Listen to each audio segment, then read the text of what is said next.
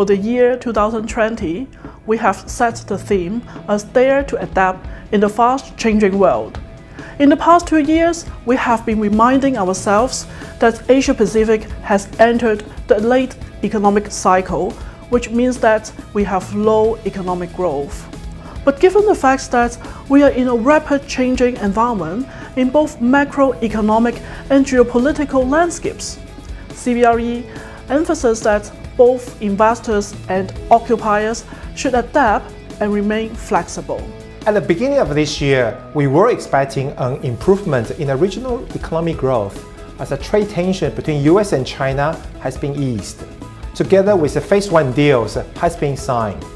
However, the outbreak of coronavirus has dominated the headlines and has acted as a black swan to our global and regional economic growth. The disruptions to the business and investment activities will be short-lived. We expect the economic growth will bounce back in the second half of 2020 if the virus is well contained. However, we lower our full-year GDP growth for China till 5.5%. For the regional growth, we also lower down our growth forecast to 3.9%. Corporates under such circumstances will focus on delivering profits and increase scrutiny on spending. We expect office net absorption for Asia-Pacific to drop further from year 2019. Supply will outstrip demand, allowing tenants to stay at the upper hand on the negotiation table. Office rental growth will remain weak in most parts of the region. We also expect rental corrections in mainland China and Hong Kong for the first part of the year and start to stabilize for the rest of the year. Companies have to adopt business continuity plans during the outbreak of COVID-19 and allow staff to work from home. This could spur more corporates to adopt agile working in the long run. Sustainability and wellness features could also become more important considerations when choosing a location. For retailers, agility would mean the ability to serve their customers both online and offline.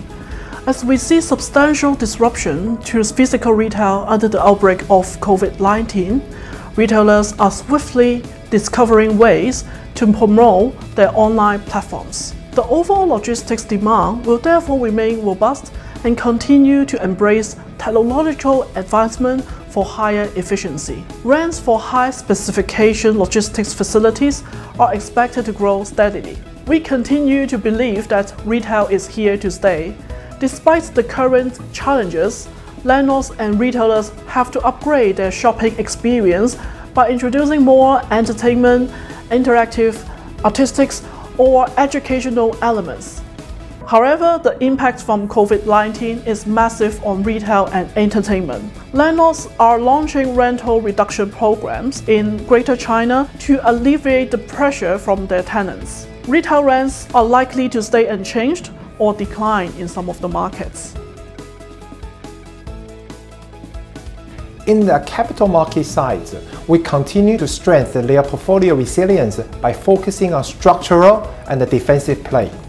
First, there are plenty of liquidities within Asia-Pacific real estate investment market. The purchasing activities is going to be led by fund managers. CBRE estimates over $80 billion from fund managers to be deployed over the next 2 years. Australia, Japan, and China are their common focus. Second, interest rate will stay low for longer. The lower cost of borrowing means asset owners they will not be under pressure to lower asset prices. As a result, pricing gap will remain significant. The combination of lower interest rate and strong liquidities means the yield for commercial real estate market is going to remain lower for longer. CBRE believes that investors should therefore underweight their cyclical investment positions and to focus on the structural opportunities. We would actually love to highlight a few investment opportunities to share with you.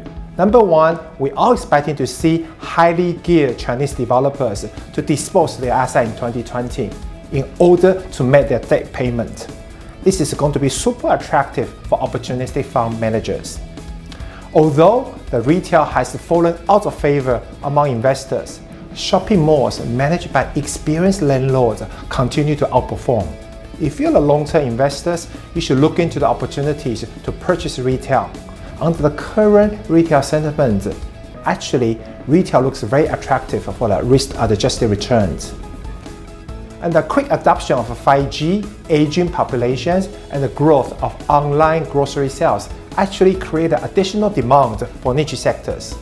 We particularly like data centers, cold storage, and multifamilies.